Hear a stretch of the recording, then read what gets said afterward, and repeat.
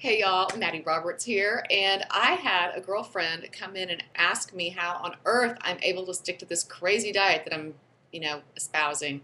And I thought, crazy diet? What are you talking about, girl? And she said, how do you do steamed broccoli and plain old broiled chicken breast that tastes like cardboard? And I thought, well, I don't. That's not what I'm eating. I don't know what she's eating, but that's not what I'm eating. Um, what is really, really important to this, and if you're going to stick with a good plan, you've got to enjoy your food. So you've got to have some joy every time you sit down to that plate. There are four little things that I use in heavy rotation when I cook, and I use the term cook lightly. I more sort of assemble food. But I want to share these with you because it'll make a huge difference in your enjoyment. Good old Laughing Cow, the light stuff is really good. It comes in a couple different flavors. So today for lunch, I made broccoli, just frozen, regular organic broccoli, thawed out, pop in the microwave, two of these on the broccoli, stir it all together. It gets melty and kind of creamy. Two of them are only 70 calories, which is great.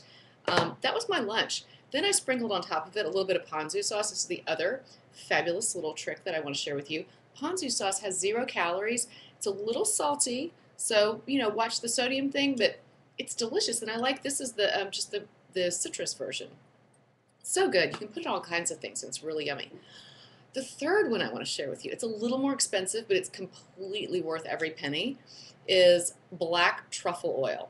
And the key thing, if you're eating food that's really super simple, like the chicken breast or a thing of cauliflower or steamed vegetables, you really want intense flavors. Black truffle oil sprinkled in over it. You could do that with the Laughing Cow, and then a little bit of this to give it some flavor. Oh, it would be divine. It's kind of expensive. A little tiny thing like this is like 12 bucks. I mean, that's New York prices, so maybe you can find it a little cheaper in your gourmet market, but it's really worth it. It's delicious. And keep it in the fridge, though, because it's a volatile oil, and it'll preserve its lifetime. All right, this is my final one. I put this on everything. If it will sit still, I will put paste picante on it. I'm not kidding you. I would eat grass clippings covered in paste picante sauce. It's so good.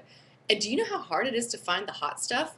I have to actually drive to Connecticut to the Target in Stamford to find hot paste picante. I know, but it's worth it.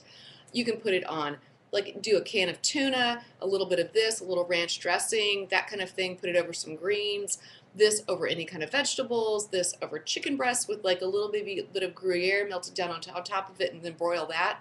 It makes a huge difference. So my four real go-to items in my fridge are the Laughing Cow, the ponzu sauce, truffle oil, and Pace. And if anybody's got a hookup at Pace and they can send a few cases of this stuff my way, I would greatly appreciate it. In the meantime, I wish you thin thighs and inner peace, and as always, helping you stay as glamorous as you can stand to be. I'm Mattie Roberts.